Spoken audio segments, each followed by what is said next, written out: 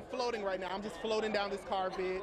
I'm just ready to just celebrate all the work that everybody's been doing all season. The 75th Annual Tony Awards celebrating not just the best of Broadway, but this year, its triumphant return. When we opened the season in September, we didn't know that we would be able to be here and celebrate as we are today. Live theater is the thing I miss the most during COVID, hands down. But being on stage, but in some ways even more being in the audience. The audience is laughing so hard that it's kind of rejuvenating.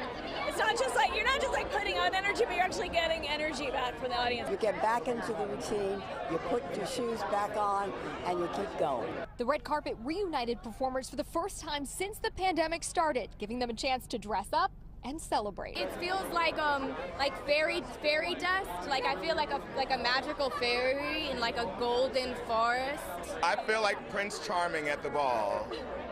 No, but it is surreal to know that 2 years ago we were in a horrible place at home, and now the world sees how theater transcends. This year's class of nominees is also more diverse and inclusive than ever.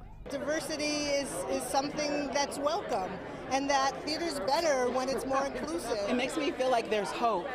I think this year, so many of the nominees are such symbols of resilience and of fight and of years of work. It heals my inner 12-year-old who felt unseen, unheard, misunderstood. I feel like it's an ego boost, but it also feels just really validating. And tonight's ceremony reunites the original cast of Spring Awakening for a reprisal performance 15 years later. This is so unbelievable to reunite all of us together, the entire original cast.